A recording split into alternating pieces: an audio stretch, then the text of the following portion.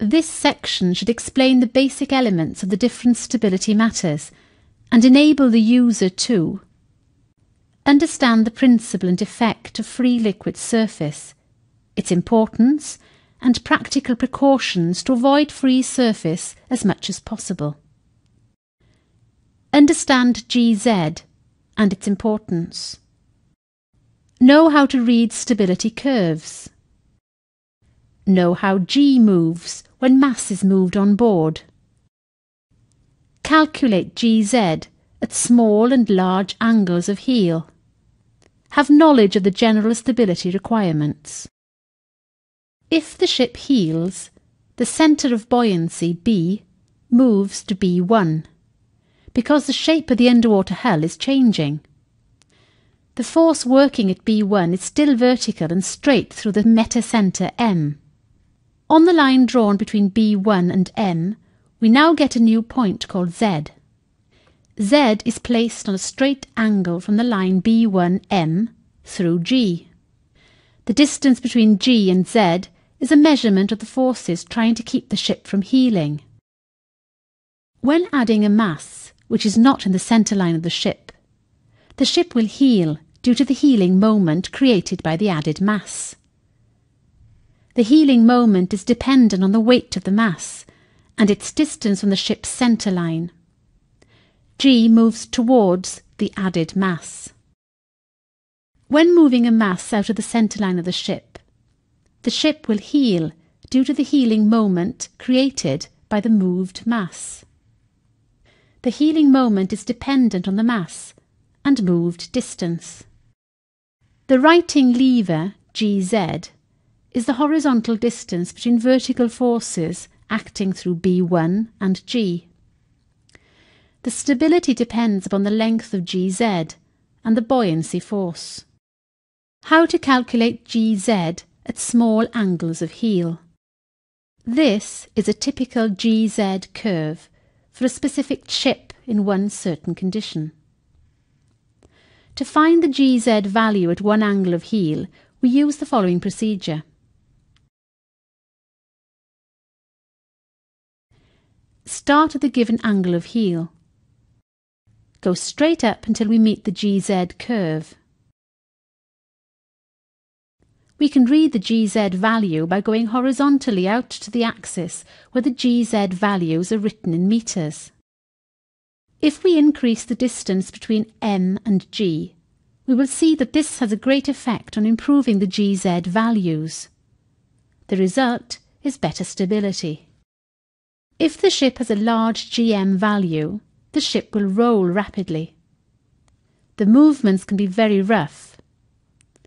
Cargo and equipment may become unlashed. In extreme conditions, much damage could be done to the ship and crew. A GM that isn't very high or too small causes less strain on the cargo and equipment lashings and the ship in general. The rolling is slower and the movement more gentle. A small GM will result in little strain on the cargo and equipment lashings and bulkheads. The rolling is very slow and the movement is very nice and even. A negative GM may result in a constant list if exposed by an external force. This is because G was higher than M, but after heeling the GM might be positive again, due to the changed volume of the underwater hull. A negative GM may also result in capsizing. G is higher than M, and GM will not be positive before after the capsizing. At large angles of heel, the meta-centre will move out of its original position, and we will have to use a more complex formula to calculate the righting lever GZ. This is simplified by the following formula. When moving a mass already on board, G moves parallel to the movement of the mass. When calculating heavy lift, the principles are the same as when adding a mass. The arm used to calculate the heeling moment is now the same as the transverse distance from the centre line to the end of the lifting gear. When the surface of a liquid is free to move, the effect is that G raises towards M.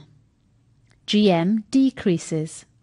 The liquid will, of course, always move to the lowest side. The effect is mainly dependent on the breadth of the space where liquid is present. This is because the free surface effect is proportional to the breadth. With one longitudinal bulkhead, the effect of the free surface is reduced to 1/4. With two bulkheads, the effect is reduced to 1/9. The more bulkheads, the less effect.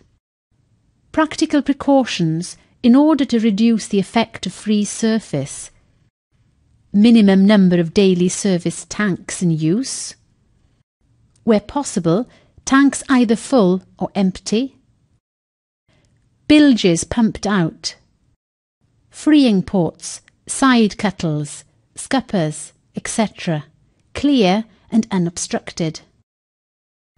The healing moment caused by free surface is very dependent on the shape of the tanks. In square tanks, the effect is largest at approximately 50% full. These are the general stability requirements that are related to the topics dealt with in this module.